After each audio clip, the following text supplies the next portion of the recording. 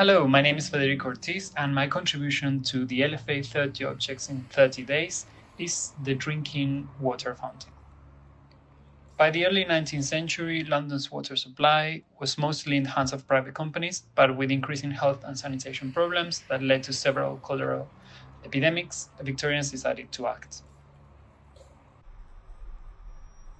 The first drinking water fountain was installed in 1859 by the newly formed Metropolitan Free Drinking Fountain Association, and you can still find it here outside St. Sepulchre's Church in Snow Hill in the City of London. You can even still see the metal cups attached to it, but there is no running water. I'll come back to this. The association later started to supply water even for animals, and that's why you might be able to spot a few remaining cattle troughs across London.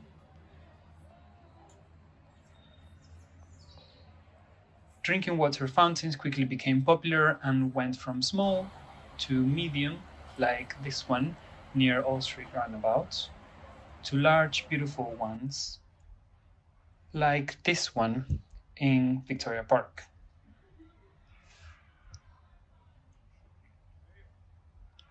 Architects were commissioned to build long-lasting public amenities for Attitudes changed in the 20th century, and with the invention of the plastic bottle in 1973, drinking water fountains started to be forgotten.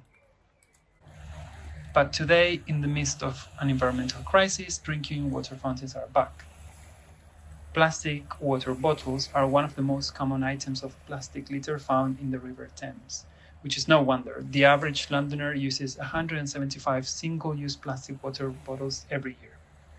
So the Mayor of London, Sadiq Khan, has partnered with Thames Water to install a network of more than 100 drinking water fountains in busy and accessible areas of London, in order to reduce the number of single-use plastic water bottles used in the capital and provide free access to healthy tap water.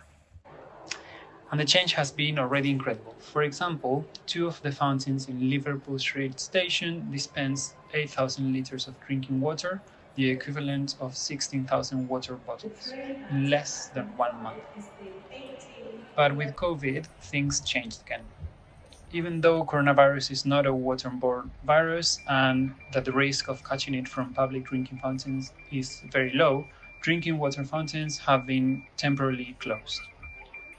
Hopefully, when things start to reopen, drinking water fountains will run again.